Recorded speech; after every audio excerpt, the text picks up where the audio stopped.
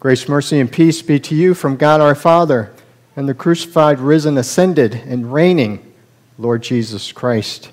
Amen. God's word speaks to us today from St. Paul's epistle to the Romans, the 8th chapter, verse 28, where St. Paul writes, "And we know that for those who love God, all things work together for good, for those who are called according to his purpose." The question that I want us to ponder this morning is, do all things really work together for good, as St. Paul writes? For instance, a seemingly healthy 12-year-old girl develops a severe migraine headache. On Friday evening, she's taken to the hospital. 12 hours later, she is dead. Her father called her the sunshine of my life. A young boy goes with his church's youth group on an outing. That night, he comes down with a fever. The next morning, he has trouble breathing, and his mother calls the doctor. By the time the ambulance arrives, he has stopped breathing.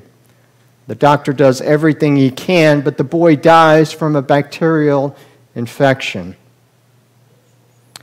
A man feels the call of the Lord to go into the seminary. He leaves his good job and moves to a distant city to enter the seminary. His wife takes a job to help him make it through it. He's in his last year of study, and in just a few months he'll receive his first call to serve the Lord. But one day his wife comes home from work and says, "I'm leaving you. I don't want to be a pastor's wife." She walks out and never comes back. That last story happened to a former classmate of mine. So do all things work together for good?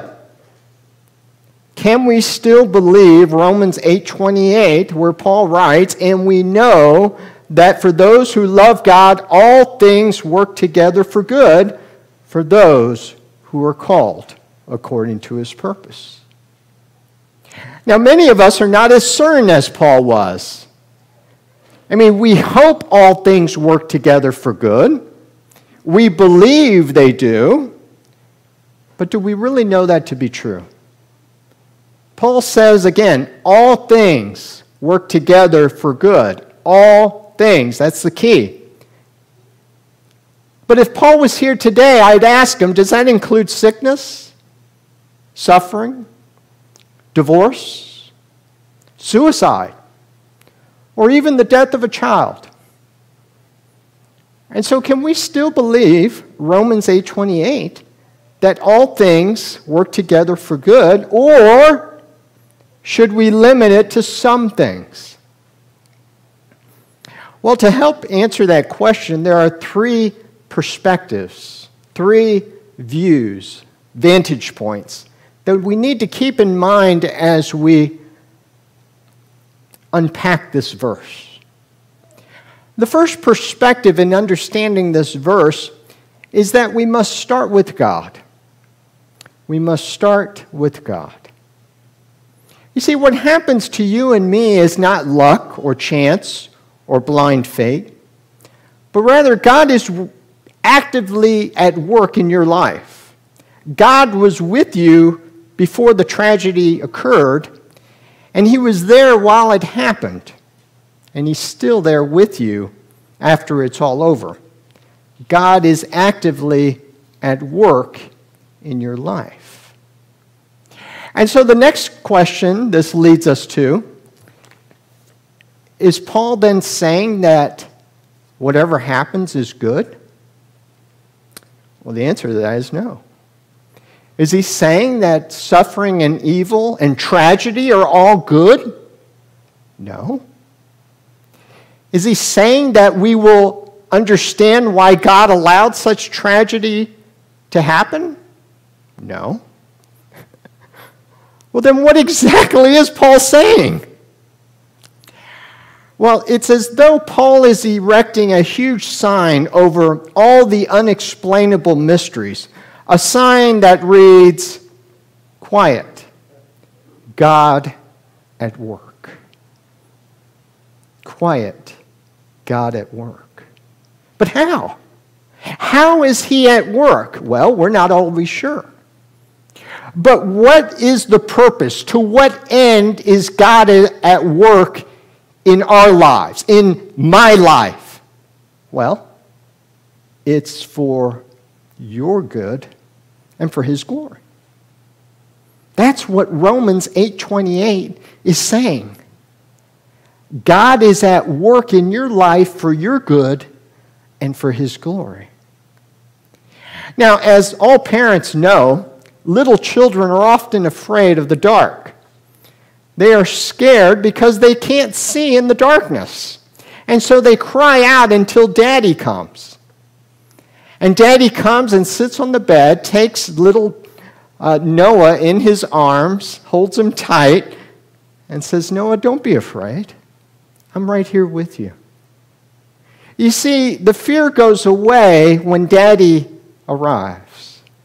Likewise, the darkness of life frightens us until we discover that our Heavenly Father is there with us. The darkness is still dark, but our Heavenly Father is there. And that makes all the difference, as any little child will tell you. And so can we still believe Romans 8:28? Yes, but we need to start with God. Now, the second perspective we need is that we need a long-term perspective. Many things in life appear unexplainable. Why does a tornado destroy one house and leave another next door untouched? Why does one brother excel while the other struggles all his life? Why does a tumor come back when the doctor said that she got it all? The list of questions is endless. And seen in isolation, they make no sense whatsoever.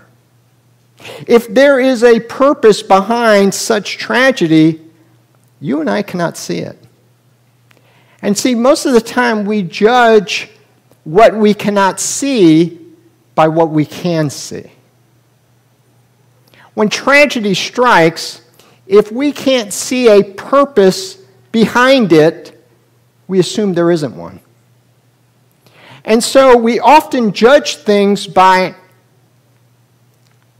we often judge how things will end by how they begin. We do this more often than we think, especially at sporting events. How many of you thought the Atlanta Falcons several years ago would lose the Super Bowl after being ahead 28-3 at halftime? I bet you there's not a single person here who even thought that. And if our beloved St. Louis Cardinals give up 7 runs in the top of the first half, I'll probably not watch the rest of the game because I think I know how it will end based on how it began, which is rather poorly. But St. Paul says that we should do the exact opposite. This is the key. We should judge the beginning by how it will end. And Paul says, we know that for those who love God, all things work together for good. The phrase work together is a single word in the Greek, synergeo, which is the word that we get, the English word, synergy. What is synergy exactly? Corporations use it all the time when they're merging. But synergy is what happens when you combine 2 or more elements to form something completely or brand new that neither could form on their own.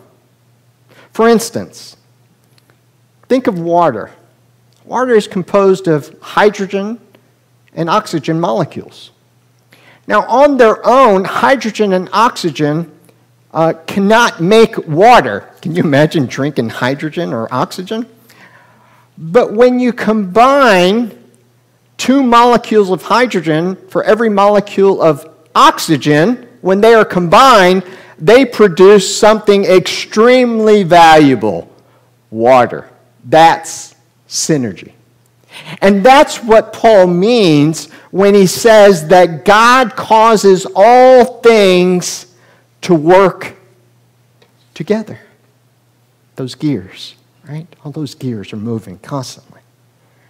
You see, many of the things that make no sense when seen in isolation, when we try to remove one of these single gears and examine it in detail, when we try to take a particular experience or circumstance or situation and we remove it from the big picture, and we try to understand it, and it makes no sense because it's in isolation.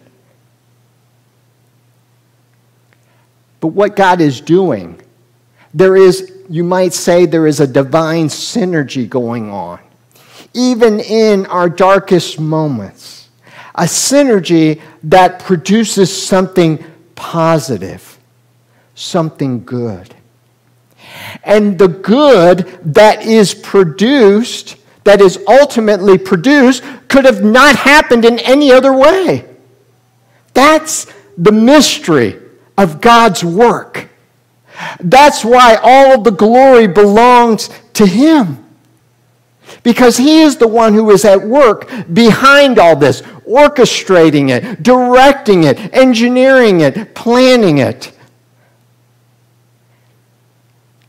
This is how we as followers, as believers, must look at life. I mean, there's simply no other way. We must not judge the end from the beginning, but rather we must judge the beginning from how it will end, which according to Scripture will be good for our good and for God's glory. That's God's promise. That's what we live by. Okay, the third point I want to emphasize is that we need to define what good is, right? And that is the crux of the matter. Paul says all things work together for good. But what is the good that Paul is talking about? Well, for most of us, good means things like good health, happiness, solid relationships, long life, money, food on the table, meaningful work, and a nice place to live, right? In other words, we think the good life means a better set of circumstances. But that's not necessarily the biblical viewpoint. And in this case, we don't have to wonder what Paul means here. Paul defines it for us in the next verse, sort of like Jesus decoded his parables. Paul's going to define the good from this verse. And he says it in verse 29, the very next verse. St. Paul writes, and I'm going to repeat verse 28. And we know that for those who love God, all things work together for good, for those who are called according to His purpose. For those whom He foreknew, He also predestined to be conformed to the image of His Son. You see, the good of Romans 8:28 is not our comfort. It's not our wealth. It's not our health. It's not our happiness, although that is often a byproduct of it. But rather, the good of Romans 8:28 is our conformity to Christ. That is the key to understanding this passage. You see, God is currently at work in your life making you like a little Christ, a Christian, a little Christ. And God has predestined you, as Paul says, meaning that before you were born, before you even existed, even before going back, before he created the universe, God freely and sovereignly chose you to believe the gospel message, and as a result, to become like Christ. And God is actively at work in your life right now, making that happen. St. Paul alludes to this in his letter to the Philippians when he writes, "And I am certain of this. I am absolutely confident that he who began that good work in you will bring it to completion on the day of our Lord Jesus Christ. To God be the glory." In other words, God always finishes what he starts. Can I hear an amen to that? Amen. Wow. And so here is how we ought to judge what is good. Good is anything that makes you and I more like Christ. And anything that pulls you away from Christ is bad, right? Now, when Paul says that all things work together for good, he is not saying that the tragedies and heartaches of life will always produce a better set of circumstances. Oftentimes, they do not. Again, God is not committed. God has not promised to make us happy and successful, although that often is the case. I mean, look at the patriarchs. Look at Abraham. Look at Isaac. Look at Jacob. What God is committed to, and what he has begun in you, and what he will finish in you, is that you will be like Christ Jesus on the last day. And whatever it takes to make you like Jesus is good, including suffering, especially suffering. You see, when we look back on our lives, we often realize that we have learned more during the dark times in our lives than in the times of beaming sunshine.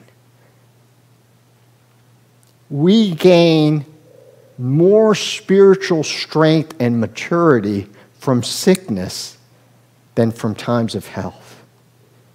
We pray more fervently when we are fearful than when we are confident.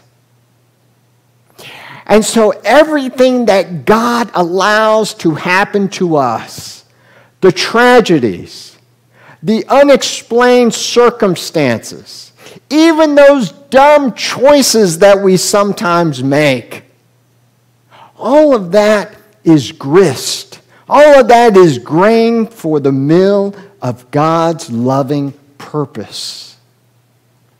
Now, I came across a poem, and it goes like this.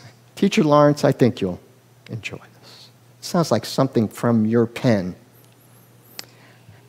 I walked a mile with pleasure. She chattered all the way, but I was none the wiser for all she had to say. Then I walked a mile with sorrow, and never a word said she. But oh, the lessons I did learn when sorrow walked with me. When it comes to Romans 8:28, we face a conundrum. And the conundrum is that our good and God's good are often not the same. In fact, they may be complete opposites. We want happiness and fulfillment and peace and long life. Meanwhile, God is at work in us and through us.